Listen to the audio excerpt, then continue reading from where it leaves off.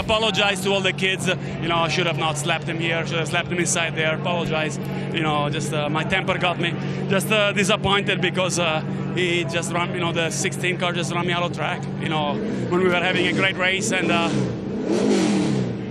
We have a great race. I'm happy. The Menard Chevy was awesome. Thanks to Nationwide Insurance. And let me tell you, it was a blast. Well, I guess I was living up to his name, Mad Max. But yeah, as far as the incident on the track goes, that was my fault. Everybody was checking up really early, and I got into the back of them. Later on, I got taken out a similar way by another guy. It's just this road course racing is pretty intense, and when cars are going 3 wide and you get an accordion effect, it sometimes has bad results. So he was on the bad side of one incident, I was on the bad side of the other, but unfortunately that's just racing, and I think he took it a little too personally. We had enough restarts there at the end. I didn't know what to do, but just really proud of the guys.